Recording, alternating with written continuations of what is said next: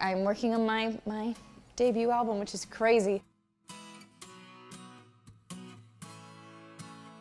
You're Such A was probably my favorite to record. I had so much fun in the studio making that song. I literally couldn't even get through takes without laughing. I was having so much fun. Hell Nose and Headphones I really do love sonically. It's a little different than everything else on the EP, and it kind of leads to a direction that I think I'll spend some more time in. Rock Bottom is one of my favorite songs, and I think now Rock Bottom with DNCE on it is also very exciting because it's a whole new song.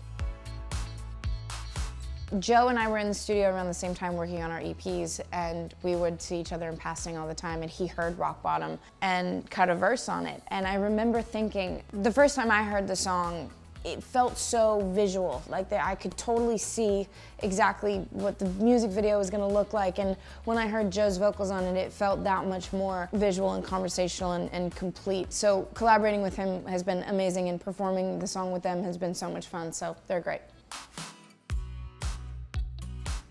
I was gonna make a comment about possibly having posters somewhere in my room, but no, it wasn't like I ever had that.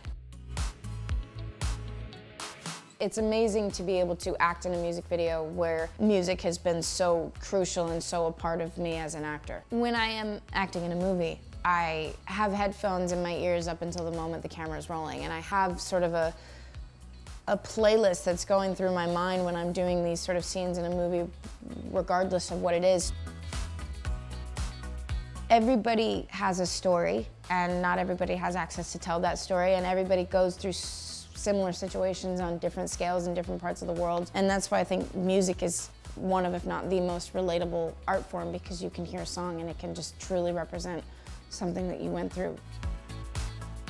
Well, I am going on tour with Meghan Trainor, which I'm so excited about. I've always been a fan of hers. I love her and think she's one of the most incredible writers. I would love to collaborate with her.